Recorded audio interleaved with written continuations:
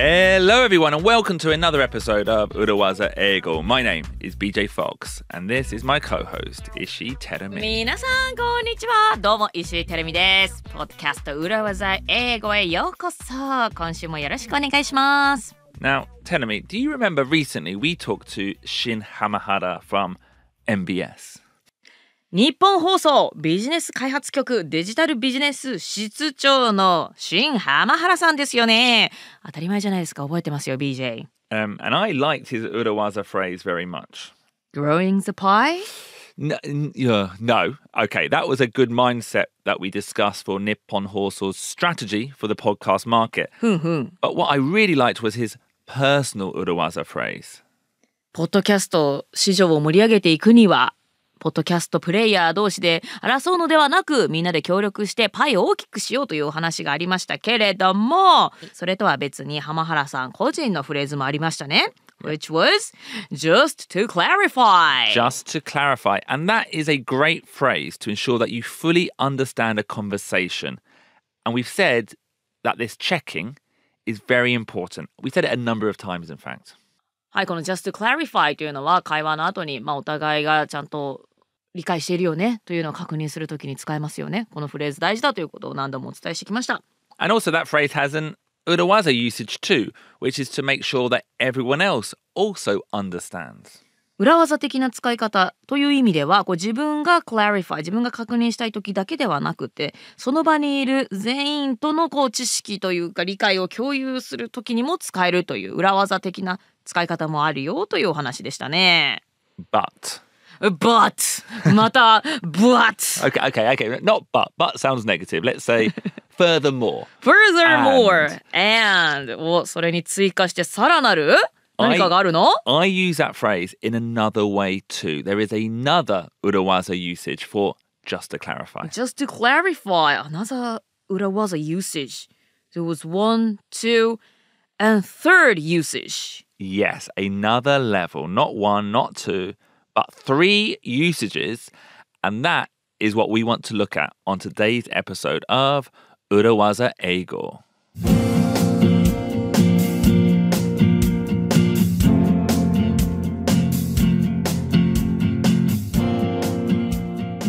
So, 裏技 level 1. 裏技 level 1. Oh, so is the first level an 裏技 or just a direct? I would say, from the point of view of the podcast, using it to check and that mindset for me feels like an 裏技. OK. じゃあもうこの最初の使い方、自分の確認のためでも、もうこれは裏技ということで、はい、レベル1。Yeah, you're not just using the language, you're using the language with a specific purpose in mind. そうですね。Just to clarify. ただ言ってるわけではなく、ちゃんと目的を持ってこのフレーズを使っているわけですね。Just to clarify is the release date of the new product, the 6th of March or the 3rd of June. Just to clarify. ちょっと確認したいんですけれども、新商品のリリースの日は3月の6日ですか ?6 月の6日ですかね。海外と日本だとね、日付がどっちが先だろうって言ったら。Well, you say 海外、UK and US are different order. あ、そうなんだ。Yeah. イギリスとアメリカでも、月と日付は違う。イギリスだとどっちが先？ UK goes date, month. No, day, month, year. Japan is year, month, day. The US is month, day, year. Ruben, am I correct there? Maybe. I think it is. I think it's different in the US. だって混乱するよね。私も誕生日が7月4日だけど、July 4th とも言うし、4th of July とも言うし、74って書いてある時もあれば、47の時もあるし、混乱することありますので、このようなフレーズを使って clarify するというのはとても大事になってきますね。Yeah. Now, I think Shin was talking about this phrase, just to clarify, in terms of the language of the conversation. But it's not just about language. You know, here, with this case, I was checking the content. はい、浜原さんがこのフレーズをご紹介したときは、我々が話したことはこういうことでしたよね。という意味で、E メールで後に確認するときなんか使うっておっしゃってましたけれども、もうそれだけじゃなくって、言葉、例えば英語が第一言語じゃないから、そんな時だけじゃなくってもこの日付とか数字のチェックの時なんかにも使えるわけですね。Yeah. So that's the first level. Urawaza level 2 is when you use it to clarify for other people. はい、裏技レベル2としては自分ではなくその場にいる他の人とも確認したい時に使えますと。Yeah, you might be 100% sure of the meaning, but you want to check that the rest of your team is on the same page, is of the same understanding, so use this phrase. はい、あなた自身は 100% 理解しているけれども、そこの場にいる人が全員が理解するために、理解を共有するために just to clarify と言って一緒にそこまで話し合ったことを確認し合う、そんな風に使うこともできますね。 And I feel this is used a lot at the end of a meeting to check, to clarify what the next steps are. ミーティングの終わりなんかでね、ネクストステップを確認する時なんかにもう一回確認するとって言ってみんなでon the same page 足並みを揃える、確認するためにこの just to clarify というフレーズは使えます。Often meetings can finish with lots of positivity, lots of energy, but 2 days later no one can remember who was responsible for what. ありますね。ミーティングその場では白熱して結構ポジティブなバイブスが生まれてなんか良かったねみたいになるんだけれども、2日も経つとね、誰が何するなんていうのが誰も覚えてないなんて時あります。ちょっとね、友達と飲み会で盛り上がって、この飲み会めっちゃ楽しいじゃん、毎月やろうよなんて言いながらね、毎月やられることはなかなかないですからね。はい。Great example, telling me. Great example だった I would love to, at the end of a 飲み会 if you were the person who says, just to clarify. いやjust to clarify この飲み会毎月やるんだよねって言ってね、clarify したいですけれどもね、ありますからね、一時期その時の気持ちは決して嘘じゃないのよね。本当に毎月開催したいような気持ちにはなるんだけれども、その熱が冷めるとね、実際に毎月開催されるなんてことはなかなかございません。Yeah, but I want to talk about in this episode Urawaza level 3. はい、それはさておき、続いてお話ししたいのは裏技レベル3の使い方ですね。So, what is it? Ruben, can you help me out here? Sure. Yeah. Every now and again I ask you to do way too much. Yeah. Okay. Now, imagine I've made this proposal to you, okay? Okay, I think we said in our New Year's resolution episode that our goal for 2023 is to write the Urawaza Eigo book. Yeah. Yeah. And I've also asked you to build on that first song, I'm Afraid, and turn it into a 15-song live musical for episode 200. はい、BJ は本当にルーベンにめちゃくちゃ無茶ぶりをしていろいろなお願いをしますけれども、こういったことを仮定しましょう。2023年の私たちの新年の抱負ということで、裏技英語の本を書くというものがありましたね。はい、それに加えてですね、ルーベンが作った I'm Afraid という曲をミュージカル用に15曲に展開して作ってくれよと BJ が頼んだとします。Yeah, it's a lot. Yeah. So, Ruben, pretend you're BJ Fox. I'm producer Ruben. You asked me to do these two huge projects. Go. Okay, so Ruben. Yeah.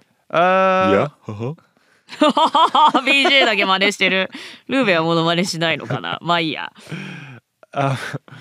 Well, so our goal for 2023 is to write the Urawaza Eigo book. Yeah, the book's going to be a lot of work for sure. But also, how about the songs for the musical? So, sorry. Just to clarify, you say our number one goal for the year is to write the book, but you also want me to create Urawaza Eigo, the musical. Yeah. Oh, yeah. Huh. Okay, so tell me, はい。 what have I done there? Apart from a really good Paul McCartney impression. ポール・マッカートニーインプレッション I think that my Ruben sounded like Paul McCartney. Okay, okay. Anyways 今ね、ルーベンが BJ の真似をして BJ がルーベンのモノマネをしてたわけですけれども、ルーベンはあんまりね BJ のモノマネをしてなかったかも分かりませんけれども、BJ はよくねルーベンに多大なお願いをするわけですよ。Yeah. 2023年の裏技ブック、裏技英語の本を、お願いしますと。でルーベンがね、それはもう大変だよね、そんな本を作るなんて大変なことだからねと言って、それに加えて BJ はさらなるお願いをします。ミュージカルのための曲を作ってくれと。で、それに対して、just to clarify. just to clarify が出てきました。Now, ルーベン扮する BJ が、私たちの一番の目標は本。さらに、ミュージカルのための曲も作れだと、ってことですね。Yeah. So there, I used this phrase differently to Shin's original usage because I understood the request perfectly. はい、先ほどの just to clarify とは違う使い方でしたね。なぜなら BJ のお願いが何であるかというのは言葉としては非常によく分かっていると。Yeah. So what's the difference? だからあなた自分の言ってることを分かっていますかと。Exactly, yeah. Do you understand? Do you understand what you're saying? ということですね。なんか矛盾があるというか、もしくは無茶苦茶なお願いをしているということが分かっているのか、みたいな時にAre you understanding what you're saying? Yeah. So, well, you could argue that I understand the language, but let's say I didn't understand the logic そうですね。of what Ruben or BJ, whoever was asking there. こんがらがってきましたけれども、言葉としてはもちろん分かっている。だけれども、ロジックがむちゃくちゃだと。そんな時に、ちょっと待って確認させて。Yeah. あなたこういう意味で言ってんの？ Yeah. って感じですね。So, yeah, I disagreed with the logic, let's say, and I used the phrase to highlight to the other person that they were not consistent. はい、もちろん言葉としては言語としては理解しています。ただロジックに関しては言っている中身については同意しかねる。何を言っているんだ、矛盾しているぞ。それを相手の人に分かってもらうために言うわけですね。So you are clarifying for that person. Yeah, because maybe they haven't noticed. Okay, let's do a simpler version, Tenemi.Tenemi, just to clarify, Yeah. the podcast recording is planned for December 25th. Just to clarify, the podcast recording is planned for December 25th. クリスマスの日ですよね。Yeah. はい、クリスマスの日にポッドキャストの収録をやるってことですよね。Yeah. と言ってこっちに矛盾を気づかせるわけですよね。Yeah. その日にしてもいいんだけども、本当に分かって言ってるのという意味で just to clarify とつけて提案してるわけですよね。Yeah. その日クリスマスだって分かってるというちょっとって思うことを相手に気づかせる。Yeah. そのために just to clarify. Yeah. はい。Okay, let's go for another example. はい。We talked about how we hate the phrase, it's good exposure. そうですね。It's good exposure というフレーズは人に言うんじゃないよという話をしました。Yeah, when someone comes and says, oh, we love your podcast, we love your comedy, you do so much great work, could you come and do comedy at our company for free? あなたのポッドキャスト大好きです。コメディ大好きです。なのでぜひうちの会社に来てちょっとタダでパフォームしてくれませんかと言われたとします。Yeah, so we could say, sorry, just to clarify, you love our show, but you're not willing to pay for it. ちょっとすいません。just to clarify 確認したいんですけれども、私たちのコンテンツが好きだとでも支払わないということですか？これはちょっともう喧嘩腰ですね。Yeah, this is a little bit. ちょっと攻撃的ですけれども。Yeah. 本気で言ってんのそれみたいな。Yeah. 好きなんだよね。だけどお金を払わないと。はあ、そういうことですかというニュアンスですね。So maybe, yeah, that example was a little bit negative, let's say. And because often, like, the inconsistent logic isn't always negative. It isn't always deliberate.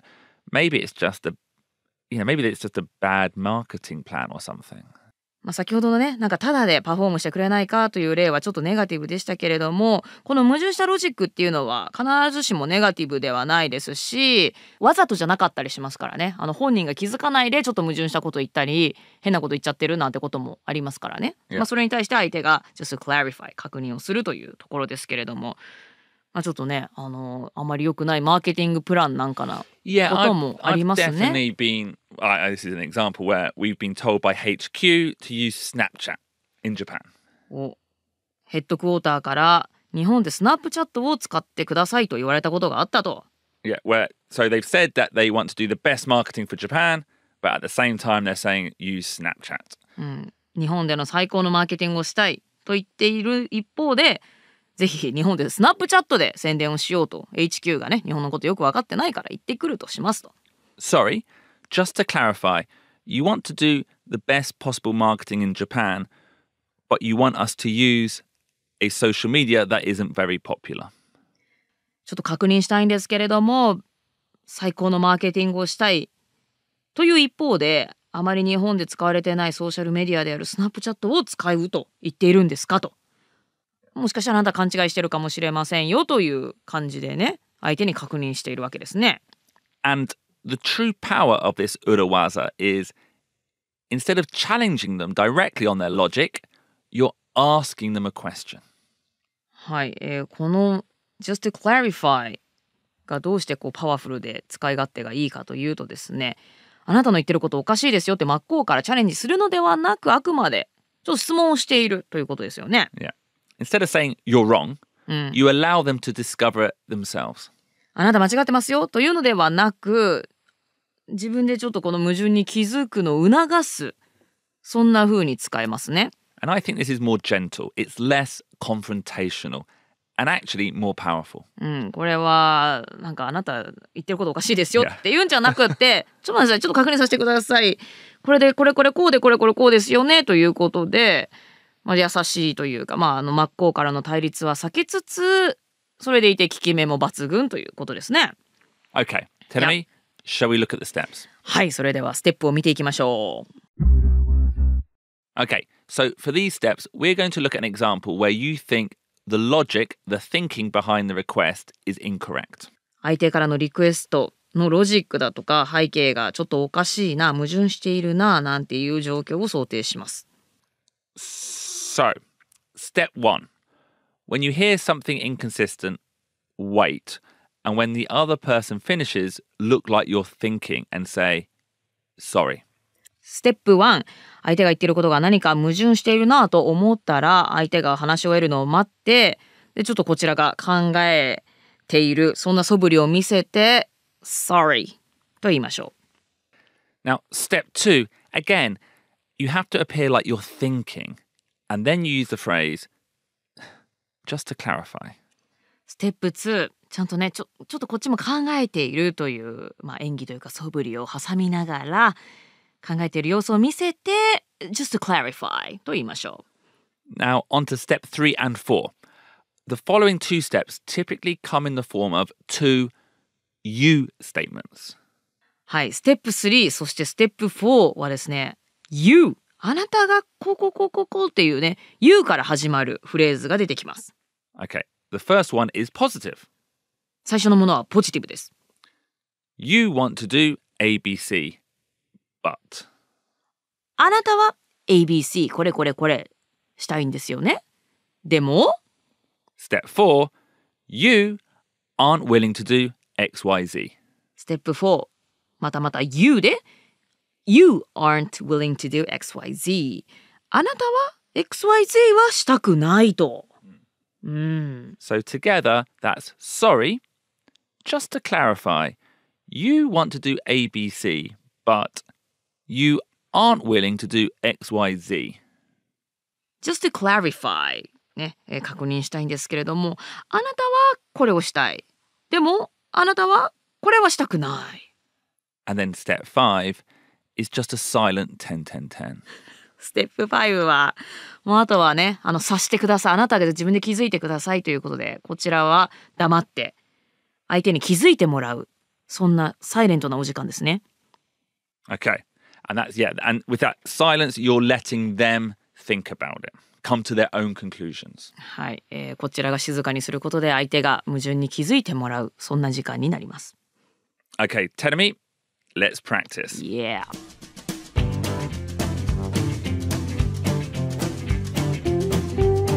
Okay, Tenemi, listening to English is great. It's good practice. はい、英語を聞くっていうのは、練習としては大事ですよね。But you need to do more. Sometimes you need to speak English. はい、聞いてるだけじゃダメです。自分で喋らないといけません。And a great way to practice English is our sponsor, Cambly. It's an online eikaiwa app, website service. It's wonderful. はい、英語を話したいけれどもチャンスがないよという言い訳はできません。なぜなら Cambly というオンラインでいつでもネイティブイングリッシュスピーカーの先生と会話ができるオンラインオンデマンド学習アプリがございます。So sign up, join up and use the special code Urawaza in Kanji to get a free 15-minute lesson. ぜひ Cambly をダウンロードしてそこにスペシャルコードという欄がありますので、裏技と漢字2文字で入力すると15分の無料レッスンを受けることができます。ぜひお試しください。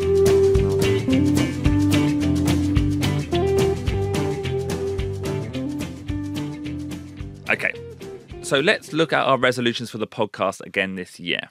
はい、今年のポッドキャストのレゾリューションを見ていきましょう。One was to gain more listeners via social media. ソーシャルメディア SNS を通じてもっとリスナーさんを獲得しようという目標でしたね。Actually, okay, so imagine I want to double listenership. リスナーの数をダブルにしたい。But I don't want to do any video media. だけど動画メディアはやりたくない。So I want the good results, but I'm not willing to do the hard work. ね、いい結果は欲しいけれども、それに至るためのハードワークはやりたくないんだよね。人間の心理としては理解できますけれども。So Terumi, use the steps. Okay, so we're going to double listenership this year, Terumi. Yep. How are we going to do it? I think we'll just keep putting out some great episodes. No video? No. Sorry. Just to clarify...You say you want to double the number of our listeners, but you're not willing to invest time into social media marketing? Yes, perfect. Excellent. Exactly. ということですね。Now, Terumi. はい。I feel this phrase is useful, and I use it a lot when people's stated goals and actual actions don't match.はい、言ってることとやってることが矛盾しているぞと。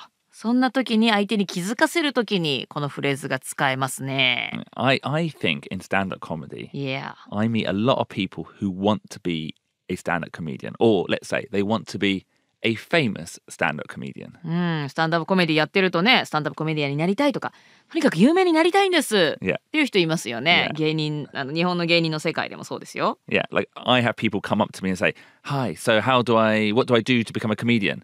And I always say, "Have you written any jokes?"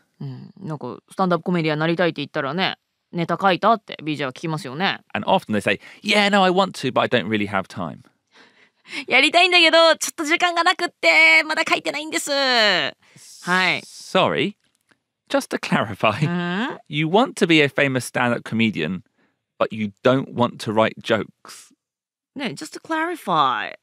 スタンダップコメディアンになりたい。でも自分でネタは書かない。Yeah.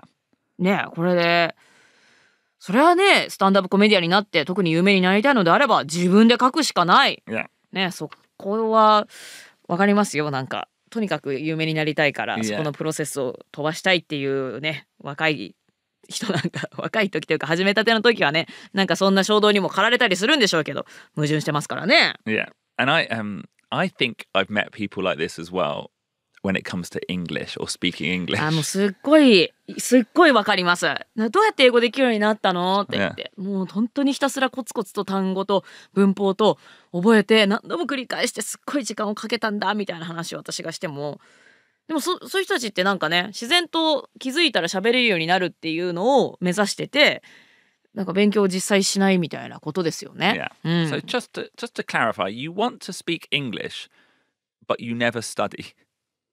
ちょっと確認したいんだけど、英語喋りたいんだよね。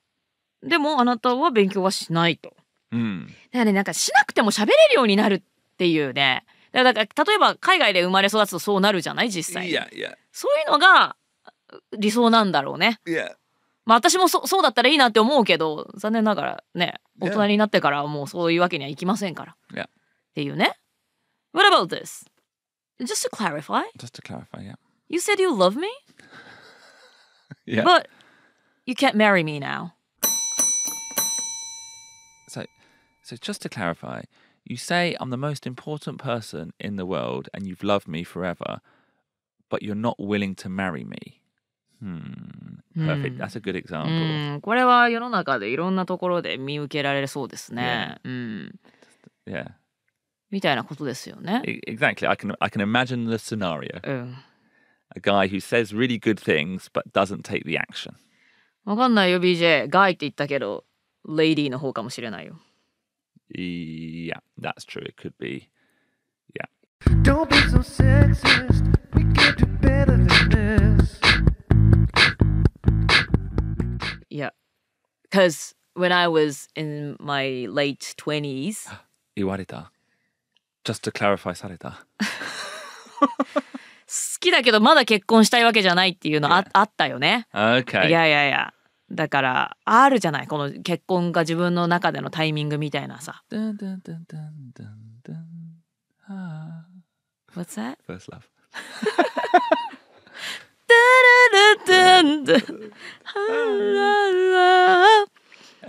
Yeah, no, I agree with that. And also, I have definitely been told. So just to clarify, you want to lose weight, but you're not willing to stop drinking. 痩せたいんですよね。 Yeah. だけど飲むのはやめたくないんだよね。 Yeah. でもこれはさ、人間はほら、ロジックで動いてないから。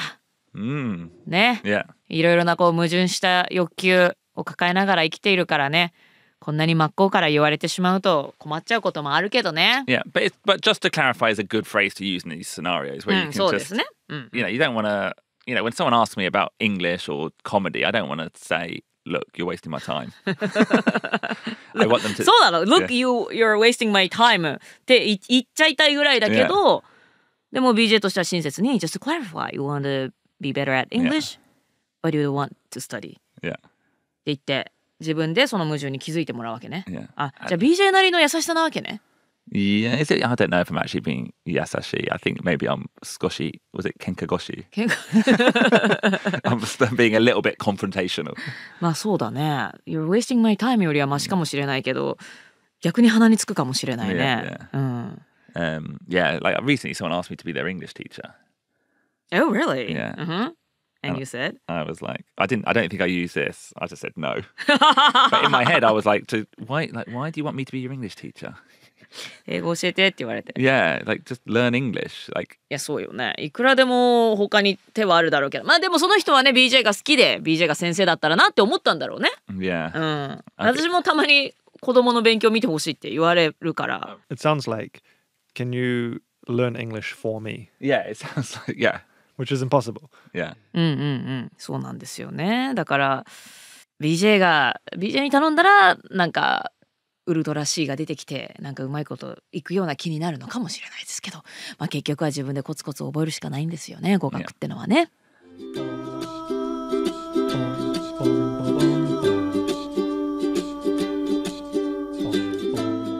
Little did I know, Telemi, that when I reached out to Shin Hamahara, we would get not one, not two, but 3 episodes of 裏技英語。新浜原さんと最初にコンタクト取った時にまさかこんなに3つもエピソードが誕生するとは思わなかったですね。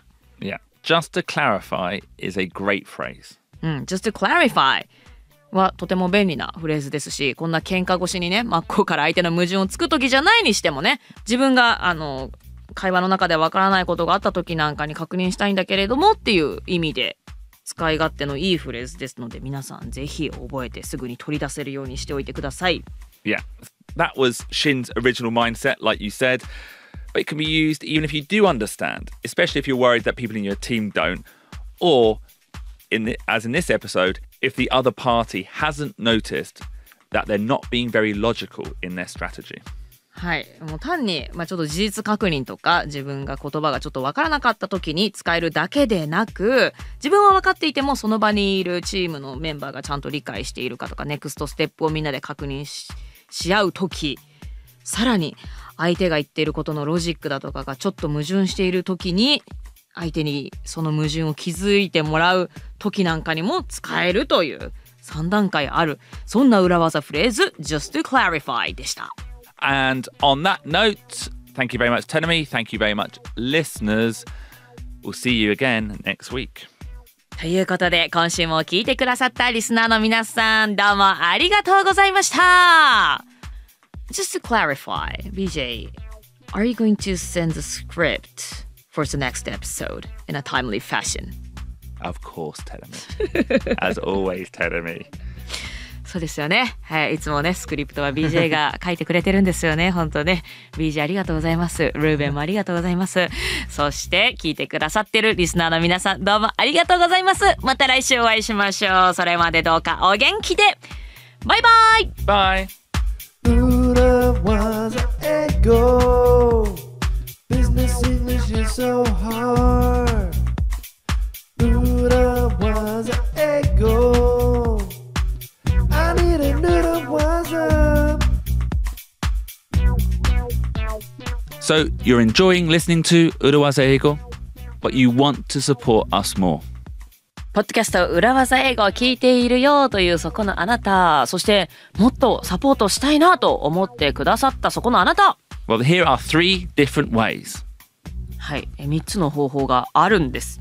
Number 1, Number 1、 join the 裏技 Executive Lounge. 裏技エグゼクティブラウンジ、こちら会員制のラウンジとなっております。そちらジョインしてください。 It's our fan club and we deliver special content every single month. はい、私たちのこのポッドキャストのファンクラブとなっておりまして、毎月スペシャルコンテンツも配信しております。 Number 2, join a live show. Come to the Tokyo Comedy Bar and see producer Ruben, Tenemi and BJ deliver a live episode. Check the schedules to see when the next one is. はい、2つ目の方法としてはですね、東京コメディバーで定期的に公開収録を行っております。ライブレコーディング、ライブショーというふうに言ってますけれどもね、そちらにもぜひ足を運んでいただいて、実際にリアルの場で顔を合わせてお楽しみいただけたらと思います。And number 3, maybe the easiest one. Leave us a 5-star review on whatever platform you're listening on. そして3つ目、これが一番今すぐできる方法かもしれません。ぜひ5つ星評価、コメントいただけると嬉しいです。 It makes a real difference. It makes us go up the rankings on the charts and it is a big help. So thank you very much. はい、皆さんがたくさんグッドな評価をしてくださると、ランキングがちょっと上がったりして、はい、私たちのプレゼンスが高まり、何よりモチベーションが高まりますからね。Oh yeah. はい、ぜひ応援していただけると嬉しいです。